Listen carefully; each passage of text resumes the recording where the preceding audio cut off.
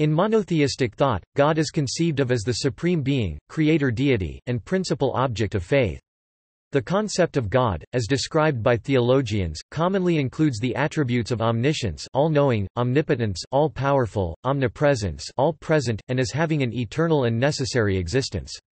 Depending on one's kind of theism, these attributes are used either in way of analogy, or in a literal sense as distinct properties. God is most often held to be incorporeal, immaterial. Incorporeality and corporeality of God are related to conceptions of transcendence, being outside nature, and immanence, being in nature, of God, with positions of synthesis such as the immanent transcendence. Psychoanalyst Carl Jung equated religious ideas of God with transcendental aspects of consciousness in his interpretation. Some religions describe God without reference to gender, while others or their translations use sex-specific terminology. Judaism attributes only a grammatical gender to God, using terms such as him or father.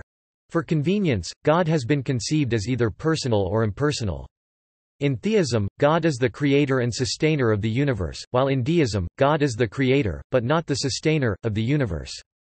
In pantheism, God is the universe itself. In atheism, there is an absence of belief in God. In agnosticism, the existence of God is deemed unknown or unknowable. God has also been conceived as the source of all moral obligation, and the greatest conceivable existent.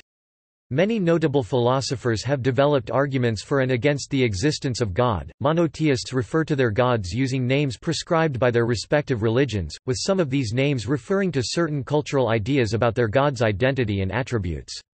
In the ancient Egyptian era of Atenism, possibly the earliest recorded monotheistic religion, this deity was called Aten, premised on being the one true, supreme being and creator of the universe. In the Hebrew Bible and Judaism, the existing one, I am that I am, and its initials, the tetragrammaton YHWH Hebrew, I am who I am, are used as names of God. Yahweh and Jehovah are used in Christianity as vocalizations of YHWH. In the Christian doctrine of the Trinity, God, coexisting in three persons, is called the Father, the Son, and the Holy Spirit. In the Hebrew Tanakh, God is referred to as Elohim or Adonai, in addition to other names. In Islam, the name Allah is used, while Muslims also have a multitude of titular names for God. In Hinduism, Brahman is often considered a monistic concept of God. In Chinese religion, Shangdi is conceived as the progenitor, first ancestor of the universe, intrinsic to it and constantly bringing order to it. Other religions have names for the concept, for instance, Baha in the Bahá'í Faith, Waheguru in Sikhism, and Ahura Mazda in Zoroastrianism. The many different conceptions of God, and competing claims as to God's characteristics, aims, and actions, have led to the development of ideas of omnitheism, pantheism, or a perennial philosophy, which postulates that there is one underlying theological truth, of which all religions express a partial understanding, and as to which the devout in the various great world religions are in fact worshipping that one God, but through different, overlapping concepts.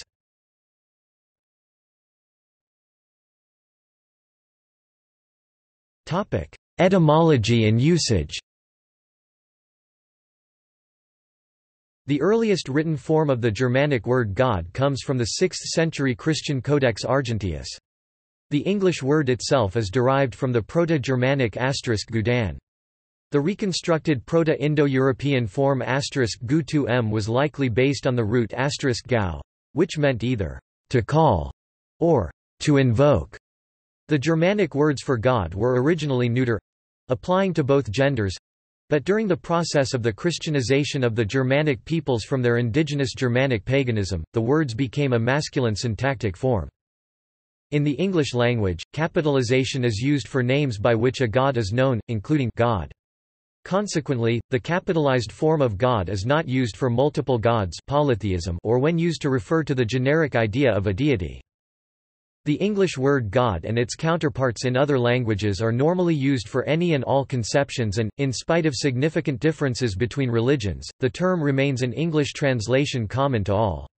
The same holds for Hebrew El, but in Judaism, God is also given a proper name, the tetragrammaton YHWH, in origin possibly the name of an Edomite or Midianite deity, Yahweh.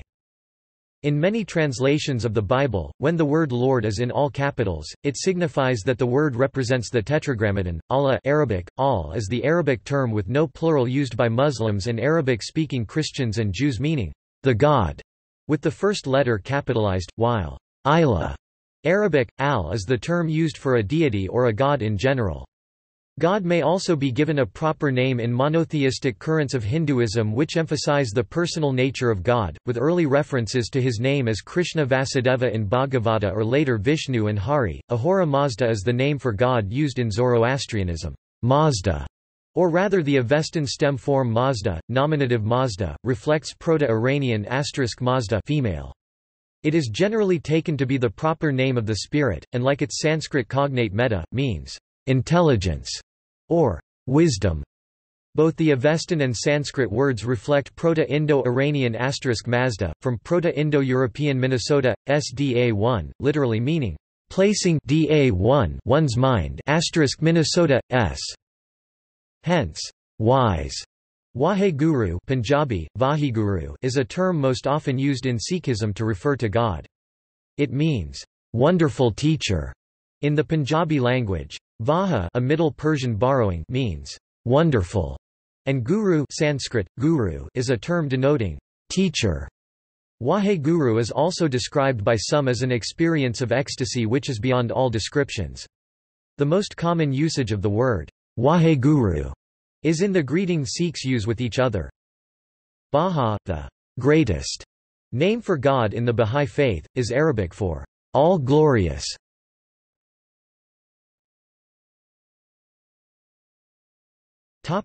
General conceptions. There is no clear consensus on the nature or the existence of God.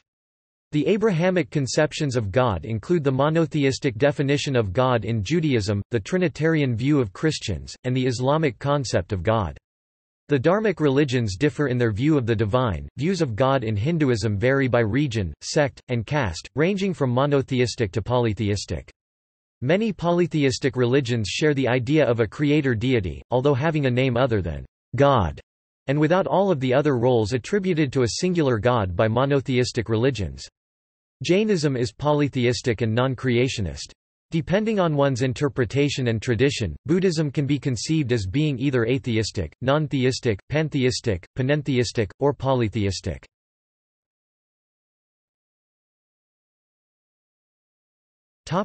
Oneness. Monoteists hold that there is only one God, and may claim that the one true God is worshipped in different religions under different names.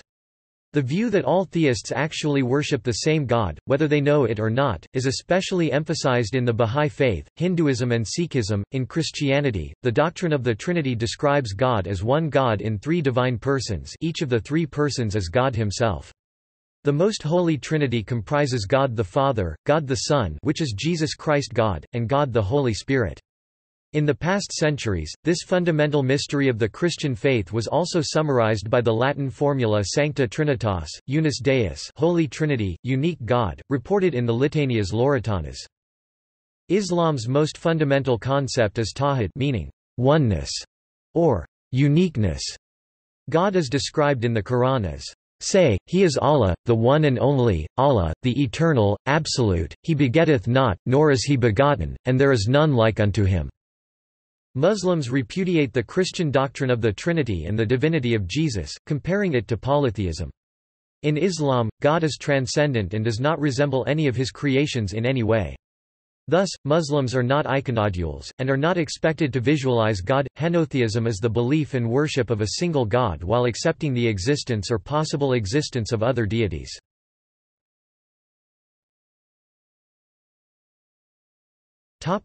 Theism, deism, and pantheism. Theism generally holds that God exists realistically, objectively, and independently of human thought, that God created and sustains everything, that God is omnipotent and eternal, and that God is personal and interacting with the universe through, for example, religious experience and the prayers of humans. Theism holds that God is both transcendent and immanent, thus, God is simultaneously infinite and, in some way, present in the affairs of the world. Not all theists subscribe to all of these propositions, but each usually subscribes to some of them, see, by way of comparison, family resemblance. Catholic theology holds that God is infinitely simple and is not involuntarily subject to time. Most theists hold that God is omnipotent, omniscient, and benevolent, although this belief raises questions about God's responsibility for evil and suffering in the world. Some theists ascribe to God a self-conscious or purposeful limiting of omnipotence, omniscience, or benevolence. Open theism, by contrast, contends that, due to the nature of time, God's omniscience does not mean the deity can predict the future. Theism is sometimes used to refer in general to any belief in a god or gods, i.e., monotheism or polytheism. Deism holds that God is wholly transcendent, God exists, but does not intervene in the world beyond what was necessary to create it. In this view, God is not anthropomorphic, and neither answers prayers nor produces miracles. Common in deism is a belief that God has no interest in humanity and may not even be aware of humanity. Pantheism combines deism with pantheistic beliefs. Pantheism is proposed to explain as to deism why God would create a universe and then abandon it, and as to pantheism, the origin and purpose of the universe. Pantheism holds that God is the universe and the universe is God, whereas panentheism holds that God contains, but is not identical to, the universe. It is also the view of the liberal Catholic Church. Theosophy. Some views of Hinduism accept Vaishnavism, which believes in panentheism, Sikhism, some divisions of neopaganism and Taoism, along with many varying denominations and individuals within denominations. Kabbalah, Jewish mysticism, paints a pantheistic, panentheistic view of God, which has wide acceptance in Hasidic Judaism, particularly from their founder the Baal Shem Tov, but only as an addition to the Jewish view of a personal God, not in the original pantheistic sense that denies or limits persona to God.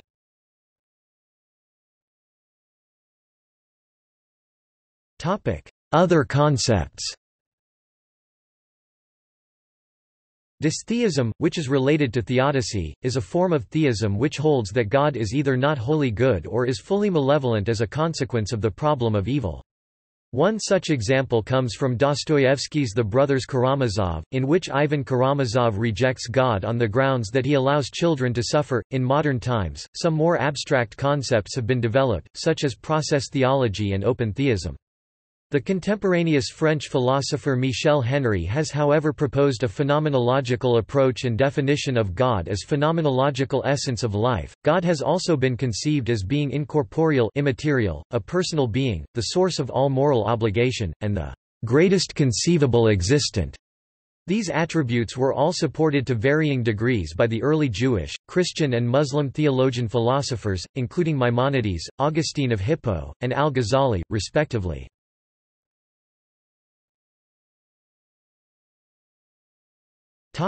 Non-theistic views. Non-theist views about God also vary.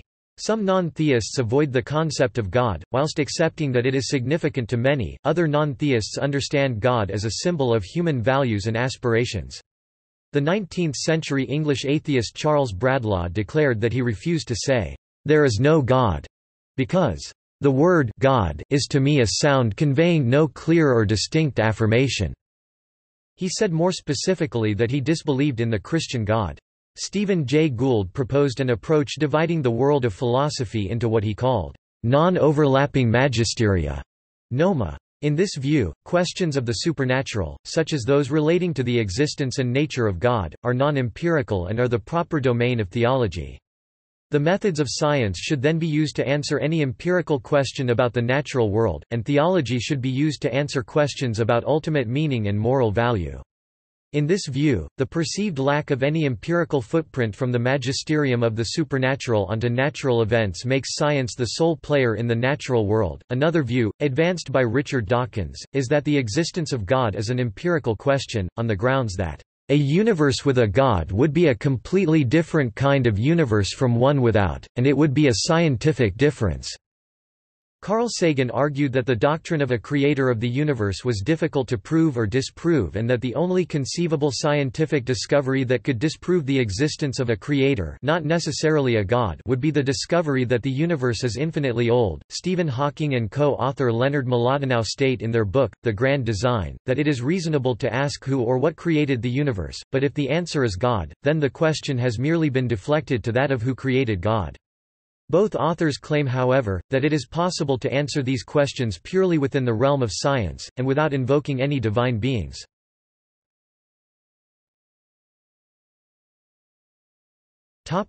Agnosticism and atheism. Agnosticism is the view that the truth values of certain claims, especially metaphysical and religious claims such as whether God, the divine or the supernatural exist, are unknown and perhaps unknowable. Atheism is, in a broad sense, the rejection of belief in the existence of deities. In a narrower sense, atheism is specifically the position that there are no deities.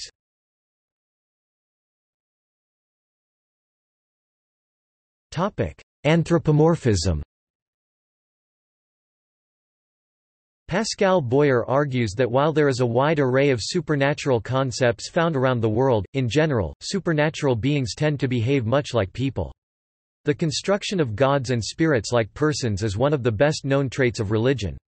He cites examples from Greek mythology, which is, in his opinion, more like a modern soap opera than other religious systems. Bertrand du Castel and Timothy Jurgensen demonstrate through formalization that Boyer's explanatory model matches physics epistemology in positing not directly observable entities as intermediaries. Anthropologist Stuart Guthrie contends that people project human features onto non-human aspects of the world because it makes those aspects more familiar.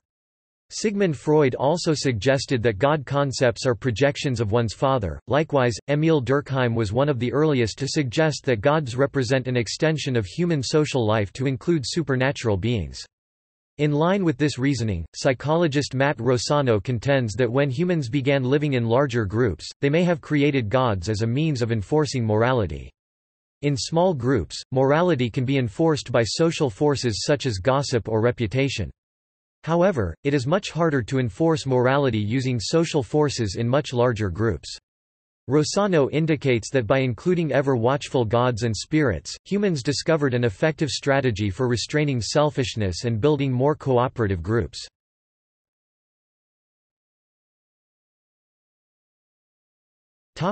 Existence. Arguments about the existence of God typically include empirical, deductive, and inductive types. Different views include that, "God does not exist", strong atheism, "God almost certainly does not exist", de facto atheism, "No one knows whether God exists", agnosticism, "God exists, but this cannot be proven or disproven", de facto theism, and that, "God exists and this can be proven". Strong theism. Countless arguments have been proposed to prove the existence of God. Some of the most notable arguments are the 5 Ways of Aquinas, the argument from desire proposed by C.S. Lewis, and the ontological argument formulated both by Saint Anselm and René Descartes. St. Anselm's approach was to define God as that than which nothing greater can be conceived.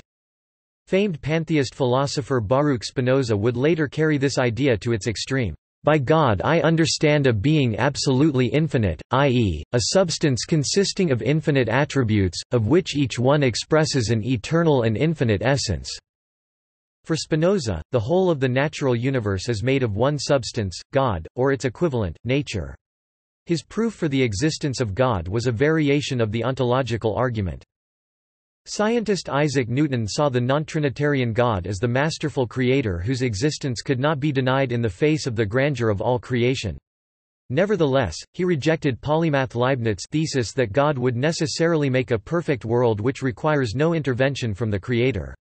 In Query 31 of the Optics, Newton simultaneously made an argument from design and for the necessity of intervention, for while comets move in very eccentric orbs in all manner of positions, blind fate could never make all the planets move one and the same way in orbs concentric, some inconsiderable irregularities excepted which may have arisen from the mutual actions of comets and planets on one another, and which will be apt to increase, till this system wants a reformation. St.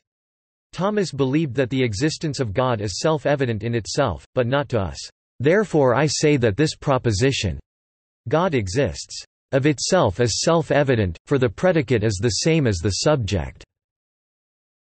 Now because we do not know the essence of God, the proposition is not self-evident to us, but needs to be demonstrated by things that are more known to us, though less known in their nature, namely, by effects. Saint Thomas believed that the existence of God can be demonstrated. Briefly in the Summa Theologia and more extensively in the Summa contra Gentiles, he considered in great detail 5 arguments for the existence of God, widely known as the Quinque v. 5 ways. Motion. Some things undoubtedly move, though cannot cause their own motion. Since there can be no infinite chain of causes of motion, there must be a first mover not moved by anything else, and this is what everyone understands by God. Causation. As in the case of motion, nothing can cause itself, and an infinite chain of causation is impossible, so there must be a first cause, called God. Existence of necessary and the unnecessary. Our experience includes things certainly existing but apparently unnecessary. Not everything can be unnecessary, for then once there was nothing and there would still be nothing. Therefore, we are compelled to suppose something that exists necessarily, having this necessity only from itself, in fact itself the cause for other things to exist. Gradation. If we can notice a gradation in things in the sense that some things are more hot, good, etc., there must be a superlative that is the truest and noblest thing, and so most fully existing. This then, we call God. Note, Thomas does not ascribe actual qualities to God himself. Ordered tendencies of nature, a direction of actions to an end is noticed in all bodies following natural laws. Anything without awareness tends to a goal under the guidance of one who is aware. This we call God. Note that even when we guide objects, in Thomas's view, the source of all our knowledge comes from God as well. Some theologians, such as the scientist and theologian A.E. McGrath, argue that the existence of God is not a question that can be answered using the scientific method. Agnostic Stephen Jay Gould argues that science and religion are not in conflict and do not overlap. Some findings in the fields of cosmology, evolutionary biology, and neuroscience are interpreted by some atheists, including Lawrence M. Krauss and Sam Harris, as evidence that God is an imaginary entity only, with no basis in reality. These atheists claim that a single, omniscient God who is imagined to have created the universe and is particularly attentive to the lives of humans has been imagined, embellished and promulgated in a trans-generational manner. Richard Dawkins interprets such findings not only as a lack of evidence for the material existence of such a God, but as extensive evidence to the contrary. However, his views are opposed by some theologians and scientists including Alistair McGrath, who argues that existence of God is compatible with science.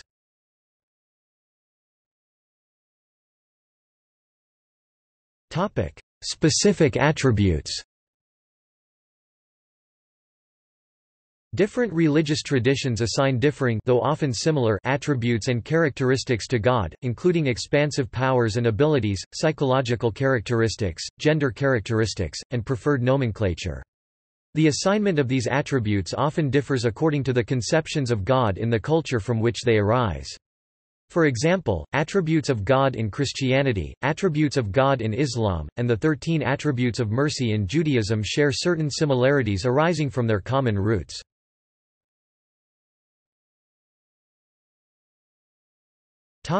Names.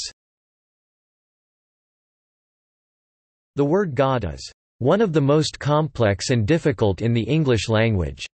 In the Judeo-Christian tradition, the Bible has been the principal source of the conceptions of God. That the Bible includes many different images, concepts, and ways of thinking about God has resulted in perpetual disagreements about how God is to be conceived and understood.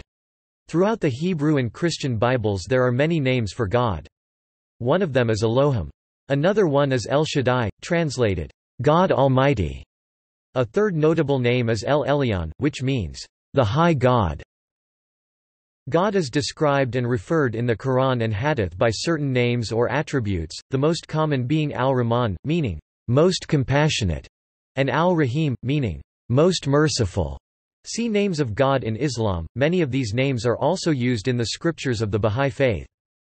Many traditions see God as incorporeal and eternal, and regard him as a point of living light like human souls, but without a physical body, as he does not enter the cycle of birth, death and rebirth.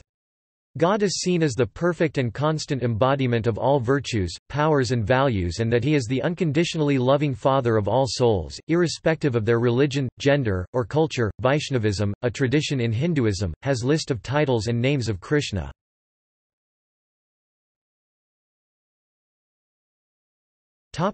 Gender. The gender of God may be viewed as either a literal or an allegorical aspect of a deity who, in classical Western philosophy, transcends bodily form. Polytheistic religions commonly attribute to each of the gods a gender, allowing each to interact with any of the others, and perhaps with humans, sexually. In most monotheistic religions, God has no counterpart with which to relate sexually. Thus, in classical Western philosophy, the gender of this one and only deity is most likely to be an analogical statement of how humans and God address, and relate to, each other. Namely, God is seen as begetter of the world and revelation, which corresponds to the active as opposed to the receptive role in sexual intercourse. Biblical sources usually refer to God using male words, except Genesis chapter 1 verses 26 to 27, Psalm chapter 123 verses 2 to 3, and Luke chapter 15 verses 8 to 10, female, Hosea chapter 11 verses 3 to 4, Deuteronomy chapter 32 verse 18, Isaiah chapter 66 verse 13, Isaiah chapter 49 verse 15, Isaiah chapter 42 verse 14, Psalm chapter 131 verse 2, a mother, Deuteronomy chapter 32 verses 11 to 12, a mother eagle, and Matthew chapter 23 verse 37 and Luke chapter 13 verse 34, a mother hen.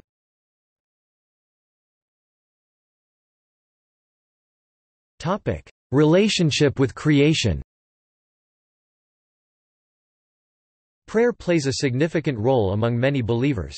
Muslims believe that the purpose of existence is to worship God. He is viewed as a personal God and there are no intermediaries, such as clergy, to contact God. Prayer often also includes supplication and asking forgiveness. God is often believed to be forgiving. For example, a hadith states God would replace a sinless people with one who sinned but still asked repentance.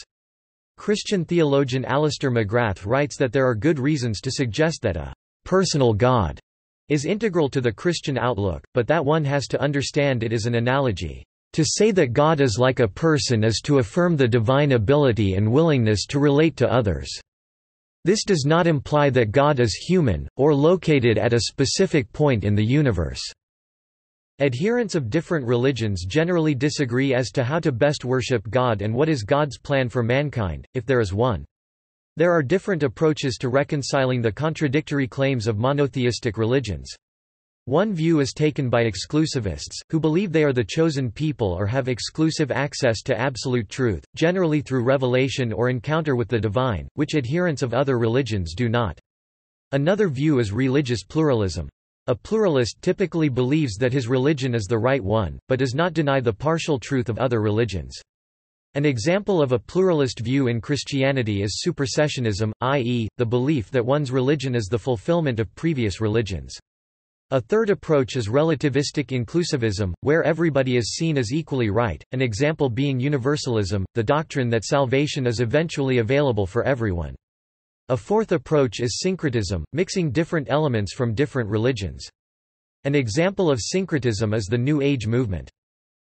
Jews and Christians believe that humans are created in the likeness of God, and are the center, crown and key to God's creation, stewards for God, supreme over everything else God had made. Gen 1:26. For this reason, humans are in Christianity called the children of God.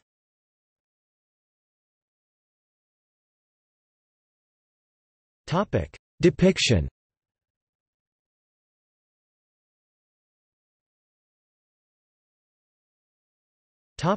Zoroastrianism. During the early Parthian Empire, Ahura Mazda was visually represented for worship. This practice ended during the beginning of the Sassanid Empire. Zoroastrian iconoclasm, which can be traced to the end of the Parthian period and the beginning of the Sassanid, eventually put an end to the use of all images of Ahura Mazda in worship. However, Ahura Mazda continued to be symbolized by a dignified male figure, standing or on horseback, which is found in Sasanian investiture.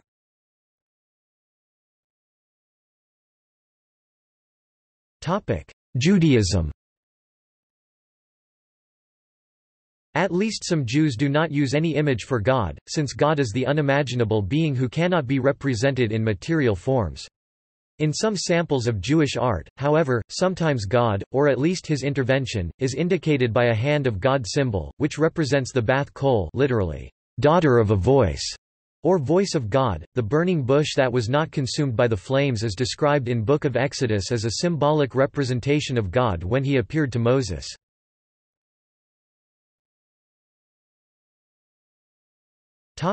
Christianity. Early Christians believed that the words of the Gospel of John chapter 1 verse 18, "No man has seen God at any time," and numerous other statements were meant to apply not only to God, but to all attempts at the depiction of God. However, later depictions of God are found. Some, like the hand of God, are depiction borrowed from Jewish art. The beginning of the 8th century witnessed the suppression and destruction of religious icons as the period of Byzantine iconoclasm, literally image breaking, started. The Second Council of Nicaea in 787 effectively ended the first period of Byzantine iconoclasm and restored the honoring of icons and holy images in general. However, this did not immediately translate into large-scale depictions of God the Father. Even supporters of the use of icons in the 8th century, such as Saint John of Damascus, drew a distinction between images of God the Father and those of Christ. Prior to the 10th century, no attempt was made to use a human to symbolize God the Father in Western art. Yet, Western art eventually required some way to illustrate the presence of the Father, so through successive representations a set of artistic styles for symbolizing the Father using a man gradually emerged around the 10th century AD. A rationale for the use of a human is the belief that God created the soul of man in the image of his own, thus allowing human to transcend the other animals. It appears that when early artists designed to represent God the Father, fear and awe restrained them from a usage of the whole human figure. Typically only a small part would be used as the image, usually the hand, or sometimes the face, but rarely a whole human. In many images, the figure of the Son supplants the Father, so a smaller portion of the person of the Father is depicted. By the 12th century, depictions of God the Father had started to appear in French illuminated manuscripts, which as a less public form could often be more adventurous in their iconography, and in stained glass church windows in England. Initially, the head or bust was usually shown in some form of frame of clouds in the top of the picture space, where the hand of God had formerly appeared. The baptism of Christ on the famous baptismal font in Liege of Rainer of Huy is an example from 1118. A hand of God is used in another scene. Gradually, the amount of the human symbol shown can increase to a half-length figure, then a full length, usually enthroned, as in Giotto's fresco of c. 1305 in Padua. In the 14th century, the Naples Bible carried a depiction of God the Father in the burning bush. By the early 15th century, the Tres Riches Hers du Duc de Berry has a considerable number of symbols, including an elderly but tall and elegant full-length figure walking in the Garden of Eden, which show a considerable diversity of apparent ages and dress. The Gates of Paradise of the Florence Baptistry by Lorenzo Ghiberti, begun in 1425, use a similar tall full-length symbol for the Father. The Rohan Book of Hours of about 1430 also included depictions of God the Father in half-length human form, which were now becoming standard, and the hand of God becoming rarer. At the same period, other works, like the large Genesis altarpiece by the Hamburg painter Meister Bertram, continued to use the old depiction of Christ as logos in Genesis scenes. In the 15th century, there was a brief fashion for depicting all three persons of the Trinity as similar or identical figures with the usual appearance of Christ. In an early Venetian school coronation of the Virgin by Giovanni di Alemagna and Antonio Vivarini, c. 1443. The Father is depicted using the symbol consistently used by other artists later, namely a patriarch, with benign, yet powerful countenance and with long white hair and a beard, a depiction largely derived from, and justified by, the near-physical, but still figurative, description of the Ancient of Days. The Ancient of Days did sit, whose garment was white as snow, and the hair of his head like the pure wool, his throne was like the fiery flame, and his wheels as burning fire. Daniel chapter 7 verse 9. In the Annunciation by Benvenuto di Giovanni in 1470, God the Father is portrayed in the red robe and a hat that resembles that of a cardinal. However, even in the later part of the 15th century, the symbolic representation of the Father and the Holy Spirit as hands and dove continued, e.g. in Verrocchio's Baptism of Christ in 1472. In Renaissance paintings of the adoration of the Trinity, God may be depicted in two ways, either with emphasis on the Father, or the three elements of the Trinity. The most usual depiction of the Trinity in Renaissance art depicts God the Father using an old man, usually with a long beard and patriarchal in appearance, sometimes with a triangular halo as a reference to the Trinity, or with a papal crown, especially in Northern Renaissance painting. In these depictions the Father may hold a globe or book to symbolize God's knowledge and as a reference to how knowledge is deemed divine. He is behind and above Christ on the cross in the Throne of Mercy iconography. A dove, the symbol of the Holy Spirit, may hover above. Various people from different classes of society, e.g. kings, popes or martyrs, may be present in the picture.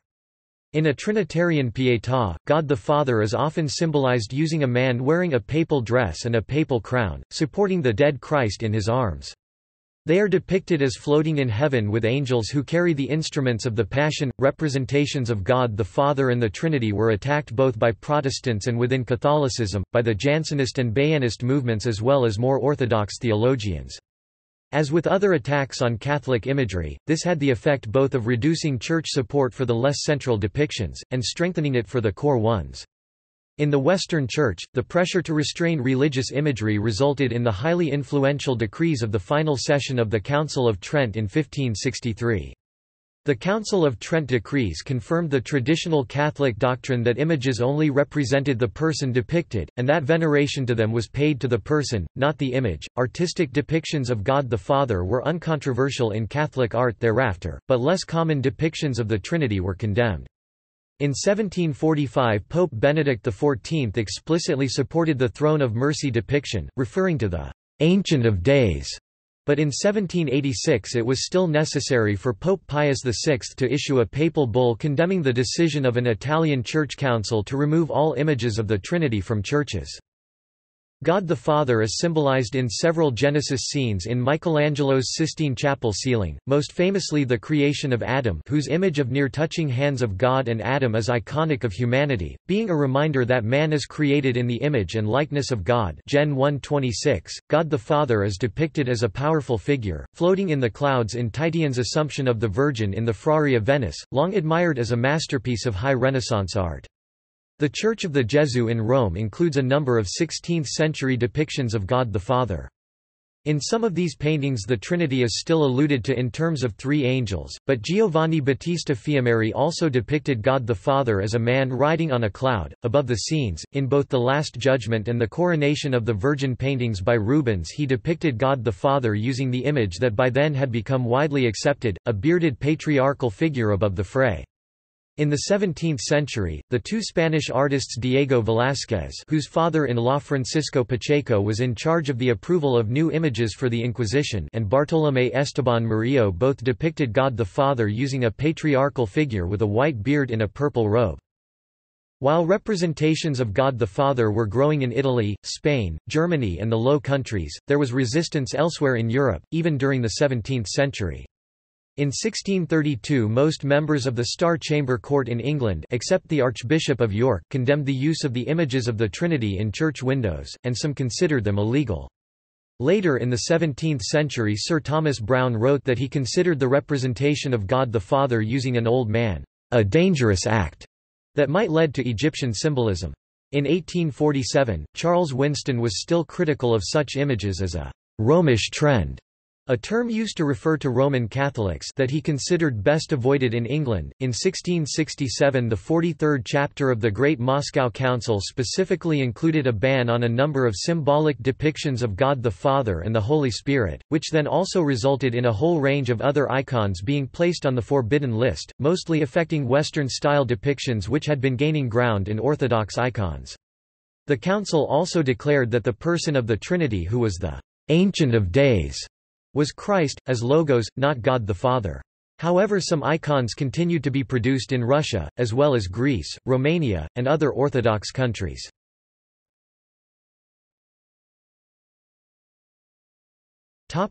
Islam. Muslims believe that God Allah is beyond all comprehension and equal, and does not resemble any of his creations in any way. Thus, Muslims are not iconodules, are not expected to visualize God, and instead of having pictures of Allah in their mosques, have religious scripts written on the wall.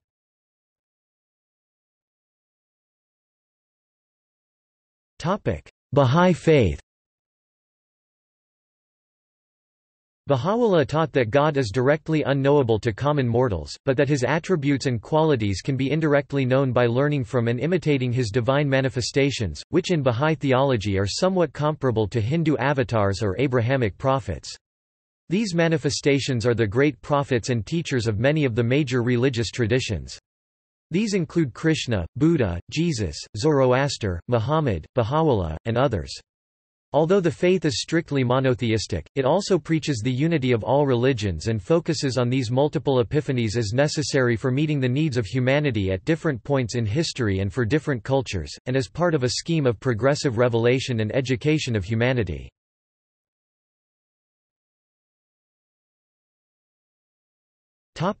Theological approaches. Classical theists such as ancient Greco-medieval philosophers, Roman Catholics, Eastern Orthodox Christians, much of Jews and Muslims, and some Protestants speak of God as a divinely simple nothing that is completely transcendent, totally independent of all else, and having attributes such as immutability, impassibility, and timelessness. Theologians of theistic personalism, the view held by René Descartes, Isaac Newton, Alvin Plantinga, Richard Swinburne, William Lane Craig, and most modern evangelicals, argue that God is most generally the ground of all being, immanent in and transcendent over the whole world of reality, with immanence and transcendence being the contrapleats of personality. Carl Jung equated religious ideas of God with transcendental metaphors of higher consciousness, in which God can be just as easily be imagined as an eternally flowing current of vital energy that endlessly changes shape, as an eternally unmoved, unchangeable essence. The attributes of the God of classical theism were all claimed to varying degrees by the early Jewish, Christian, and Muslim scholars, including Maimonides, Saint Augustine, and al-Ghazali. Many philosophers developed arguments for the existence of God, while attempting to comprehend the precise implications of God's attributes. Reconciling some of those attributes, particularly the attributes of the God of theistic personalism, generated important philosophical problems and debates. For example, God's omniscience may seem to imply that God knows how free agents will choose to act. If God does know this, their ostensible free will might be illusory, or foreknowledge does not imply predestination, and if God does not know it, God may not be omniscient. The last centuries of philosophy have seen vigorous questions regarding the arguments for God's existence raised by such philosophers as Immanuel Kant, David Hume, and Antony Flew, although Kant held that the argument for morality was valid. The theist response has been either to contend, as does Alvin Plantinga, that faith is properly basic, or to take, as does Richard Swinburne, the evidentialist position. Some theists agree that only some of the arguments for God's existence are compelling, but argue that faith is not a product of reason, but requires risk. There would be no risk, they say, if the arguments for God's existence were as solid as the laws of logic, a position summed up by Pascal as, "The heart has reasons of which reason does not know." Many religious believers allow for the existence of other, less powerful spiritual beings such as angels, saints, jinn, demons, and devas.